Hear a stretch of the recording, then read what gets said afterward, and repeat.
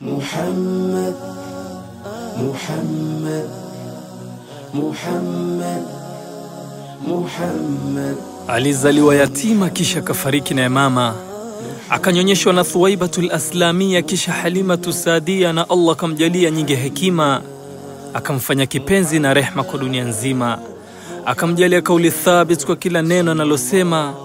Natamani ningekuwa pumzi yake pinde anapohema. Muhammad amefunikwa kwa utu, uadilifu pamoja na uaminifu. Walishindwa kumlaghai kwa dhahabu wala vipande vya sarafu. Uadilifu wake na uaminifu wake umejipanga kwa safu iliyonyoka kuliko jeshi la siafu.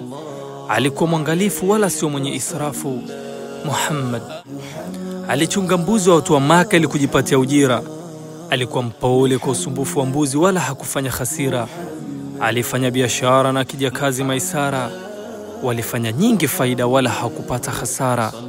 Alikuwa mpenda haki wala hakuleta madhara. Wengi walimpenda kwa njema yake tabia na upole wa sura. Muhammad alikuwa mume na baba bora kwa familia zake, wake zake pamoja na watoto wake, na kiongozi bora kwa umma wake. Allah na malaika wake wanamtolea salam na amani juu yake, wala shetani hawezi kuinakili sura yake. Ni mfano na ni mbora wa wote viumbe. Yeye ndio wangu wa mwisho mjumbe. Ametufunza Mola mmoja kumwabudu na huyo huyo tumuombe. Ametufunza Qur'ani na Sunna ili pembeni tusiende, tusiiguse kuisogelea wala kuinywa pombe. Ametufunza adhana badala ya kuitana kwa kengele ama kwa pembe. Ametufunza kufungua somo zetu kwa maji ama kwa tende. Ametufunza ustaarabu wa maisha ili mbele tusonge. Ametufunza ushujaa na wala sio uzembe. Muhammad hamumfahamu kama tunavyomfahamu. Hamwezi kumchafua kwa zenu kalamu, sababu mna upungufu wa ufahamu na ufinyu wa elimu. Msomeni ili mumfahamu, chakula cha ubongo ni elimu. Karibuni darasani mpate kumfahamu, na mzungumzia mwalimu wa walimu. Muhammad Jibrili ndiye wake mwalimu, alimfunza mambo kutoka kwa mwenye elimu. Kwa mitume yeye ndiyo imam, pia kwa mitume yeye ndiyo khatam. Ametufunza kula halal na kuiacha haram. Alipinga kuabudiwa kwa masanamu. Yeye ndiye dua ya Nabii Ibrahim. Maneno yake matamu mfano wa maji ya Zamzam utayapata katika Bukhari na Muslim. Nina kiu ya kumtazama na sitoishiwa nayo hamu. Je, ni nani katika vita vya Khaibar alimwekea sumu?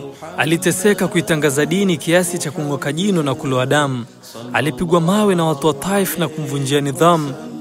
Alikuwa mpole kwa wanyama pamoja na binadamu. Kwa sura yake nzuri muda wote imejawa na tabasamu. Muhammad semeni msemavyo ila hamuwezi kumdhuru. Bilal ibn Rabah alikuwa mtumwa akamfanya huru. Watoto wa kike walikuwa wakizikwa hai akawapa huru. Wanawake nao walikuwa watumwa akawafanya huru. Akapinga maovu na yote yenye kudhuru. Kalamu zenu haziwezi kumtathmini, sababu imani zenu ni dhaifu kuliko chembe hardal. Imani yangu ni kubwa na ndefu kuliko mlima Sinai ama mnara wa Babel. Sina madhara ila aman kama Habil. Sioni hekima zenu ila fikra zilizojaa ujahil kama Qahin au Abu Jahl. Allah waongoze njia ya haki tena iliyosahil. Thumma amin. Aliunganisha mataifa bila umoja wa mataifa. Yeye ndiyo kiongozi wa kumfuata na anayefaa. Ni maagizo aliopewa wana wa Israeli na Nabii Isa, Ansar na Muhajirin, watu wa Makkah na Madina. Tukaunganishwa watu wote mpaka leo tunajumuika na tunakutana Makkatul Mukarram.